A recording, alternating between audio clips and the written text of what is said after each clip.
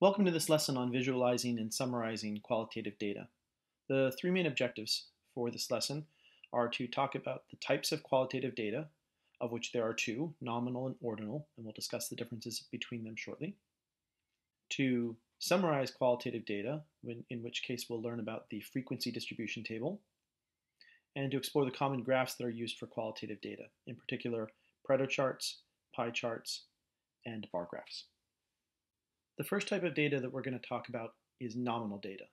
Nominal data is data that essentially consists of nothing more than names. So I want to present an example here where we're looking at the eye color of individuals that came into an ophthalmologist's office. First, we'll start by listing out all of the values that were observed for this particular variable. In particular, there were 4 observations. There were individuals with blue eyes, individuals with brown eyes, individuals with hazel eyes, and individuals with green eyes. Now for this particular data set, it just so happens that there were 12 individuals that had blue eyes, 22 individuals that had brown eyes, 2 individuals that had hazel eyes, and 4 individuals that had green eyes. Now we want to emphasize here, the data are the values that were observed for the individuals, and the frequencies are the counts of those values, how often those values actually showed up in the data set. Again, we want to emphasize the data here is the eye colors. In particular, the data are the values of the variable that was being observed. In particular, we want to emphasize that the data is not the frequencies. The frequencies are simply the occurrences of how frequently each value was observed in the data set. Now, one feature that we can see from this is that if we actually sum the frequencies, we can actually determine what the sample size was for this particular data set. What the notation introduced here, the highlighted letter is the Greek letter sigma, capital sigma, and that stands for the sum, and the lowercase f stands for the sum of all of the frequencies that were observed in this frequency distribution table.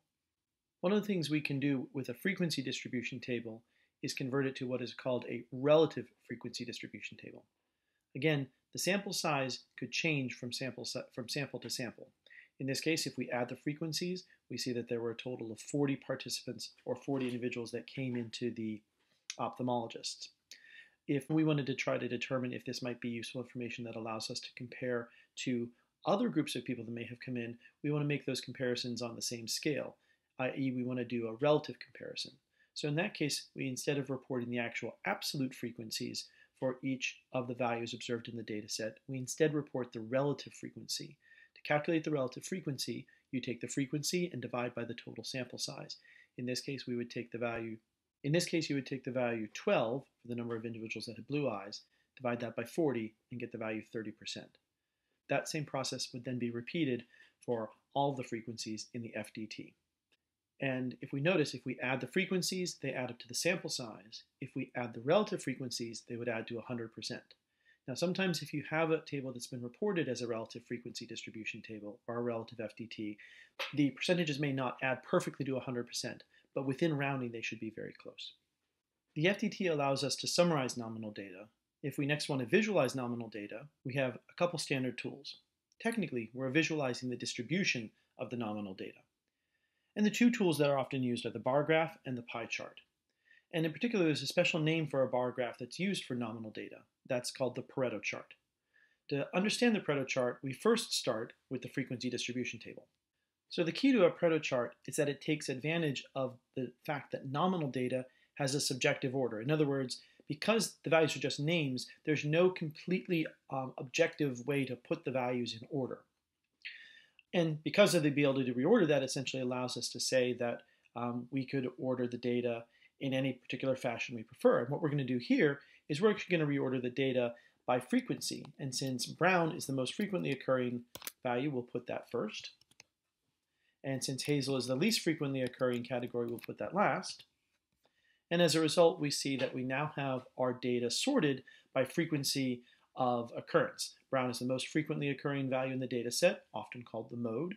Blue comes in next with 12 people having blue eyes. There were 4 individuals with green eyes, and the least occurring color was hazel.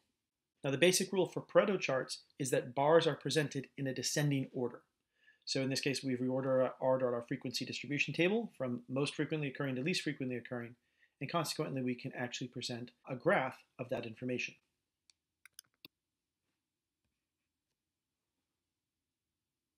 Here we see the graph being drawn where the heights represent the frequencies for how many individuals actually were observed with that particular eye color.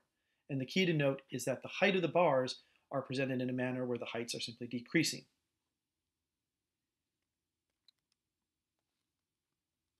Now for our example, we saw that the bars were presented in descending order, but actually for a Pareto chart, it's actually possible to also put it in increasing order. That's actually considered acceptable as well. It really depends on what you hope to draw attention to. If you intend to draw attention to things that occur the most, you might want to put that farthest to the left, whereas if you want to draw attention to things that are occurring the least, you might want to put that farthest to the left. Now, when we present these rules, we want to recognize that the rules are presented as guidelines, and sometimes it's actually okay to break the rules. So it's possible to quote unquote break the pattern of monotonicity. That's where everything's increasing or decreasing, particularly if you have the other category. That's sort of where you have a lot of, sometimes in nominal data, you'll have so much data, so many different values for the variable that you're looking to measure that you actually have to focus on the most frequently occurring ones, and then you sort of clump the rest into the other category.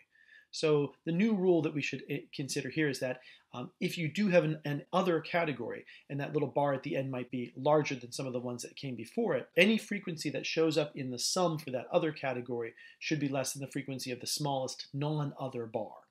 In other words, if some information had been taken out of the other category, you wouldn't want it to have a bar that would actually be further to the left of where the other bar is actually occurring. Now, the other common graph that's used to visualize qualitative data is the pie chart.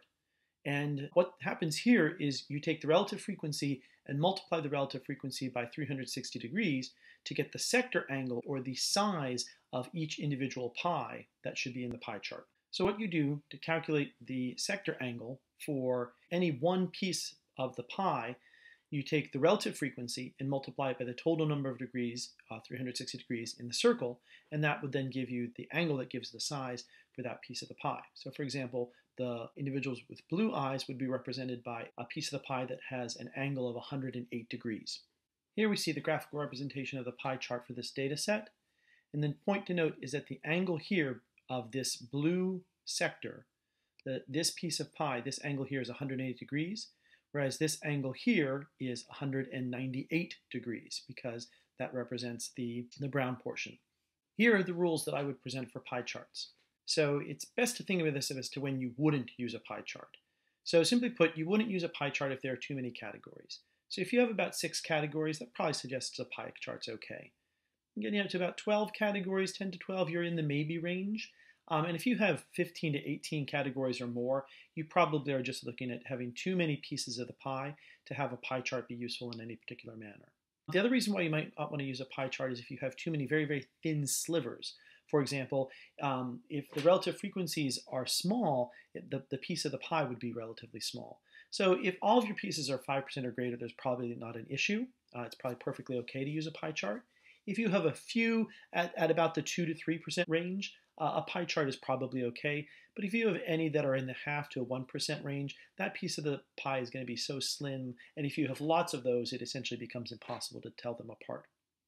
Additionally, if you have any missing or unclassified data, in other words, if you're not actually presenting an image of the entire whole of what you're presenting as information that's been broken down into different categories, then you wouldn't want to use a pie chart.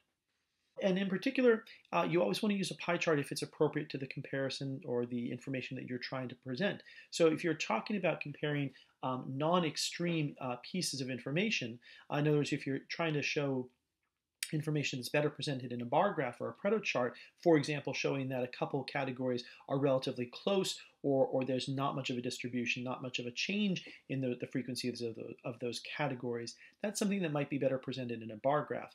Whereas if your emphasis is on showing that there are very clear distinctions between categories that show up a lot and categories that show up very infrequently, then the pie chart might be the appropriate one to use. So again, if you're not focusing on non-extreme detailed comparisons, if the non-extreme detailed comparisons are not required, then the pie chart might be the appropriate way to go. Now we want to move on to talking about the other type of qualitative data, which is ordinal data. Nominal data is data essentially which is nothing but a name. And the key point there is that the ordering is arbitrary. And we already took advantage of that. That's why we could reorder the bars by frequency for the Pareto chart. Ordinal data, however, is categorical data that does have an objective ordering. In other words, it wouldn't make sense to actually just kind of go around and willy-nilly change the order of the data. A couple examples of ordinal data, categories that can be ranked, are the Olympic medals, where they're ordered from gold, silver, bronze for first, second, and third place. The idea is that, for example, if someone were running a race, the person who got the gold medal ran a faster time than someone who ran the silver, and in turn they ran a faster time than someone who ran the bronze. So despite the fact we might not know how far apart those time differences actually are, we know that there was an actual ordering. Or sometimes broad categories, like when you're describing the size of a car at a car rental, you could choose between compact, regular size, or SUV, and there's an inherent order in the size of the vehicles for those particular values. Now, as we saw with nominal data, for ordinal data, we can still create a frequency distribution table, an FDT, where simply we look at the different observations that were observed and we count how frequently they occurred.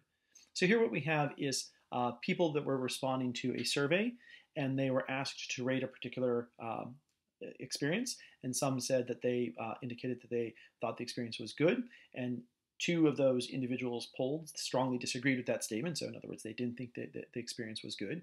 2 disagreed, 6 were neutral, and 20 agreed, and 18 strongly agreed with that statement. Now the key is we can't turn this into a Pareto chart because we can't actually change the order of these responses.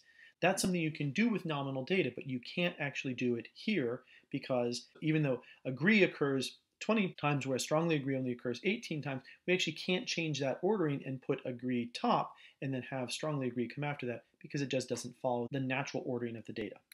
Now again, for ordinal data, we can't make a Pareto chart, okay, because we can't reorder it. But that doesn't mean we can't make a bar graph.